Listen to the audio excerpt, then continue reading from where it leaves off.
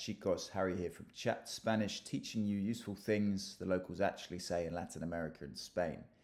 I'm glad the clickbaity thumbnail worked here. I didn't actually shag a bus, but that's what my Chilean friends thought when I was trying to say that I was going to catch the bus. I accidentally said I'm going to have sex with the bus. That's coger versus tomar. I'm going to show you a very important thing you need to know here and what the difference is. So tomar, infinitive AR verb, they both mean to take or to catch or to grab, but tomar is used in Latin America. So if you're in Latin America or speaking to someone from Latin America, always go with tomar, because coger means to have sex with, in a more crude way actually than that. So tomar is to take or to grab, and you're going to use that in Latin America. Never use coger unless you want to be a bit vulgar and you're with some really close mates. An ejemplo, voy a tomar el autobús. I'm going to catch the bus. So tomar here is used to catch or to take the bus. And actually in Chile, el autobús I found out is called un micro. The micro, el micro is the bus in Chilean Spanish. So voy a tomar el autobús.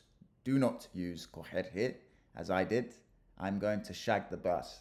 Voy a coger el autobús.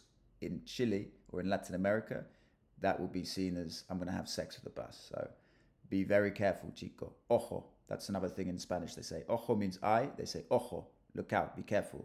Don't use coger in Latin America. In Spain, you can use it, as we'll see. But in Latin America, tomar. Toma esta bebida. Take this drink. So again, another example of tomar, to take. It's just something, you know, a material object. Toma esta bebida. Toma esta chaqueta. Take this jacket. Take this drink. And this is the imperative here, command. Now, coger. In Spain, this is super common. You'll hear this a lot. So again, reframe. Latin America, always use tomar. Spain, coger is pretty common, but they also use tomar as well, which I'll explain. But coger, you use that in Spain.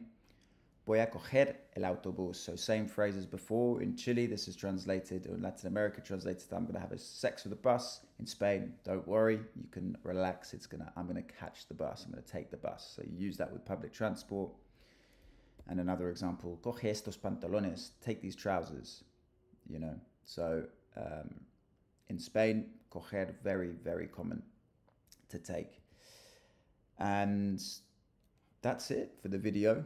All I would say is make sure you have fun with it. It doesn't matter if you use coger in Latin America when you should really be using tomar, because it makes for some quite funny stories and the locals will find it funny and endearing actually.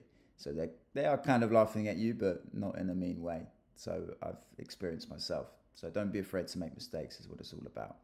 Have fun, subscribe to the channel. You better subscribe, please. Give that thumbs up, a little click, and leave some comments if you have any questions, if you have any other funny stories. Gracias. Ciao.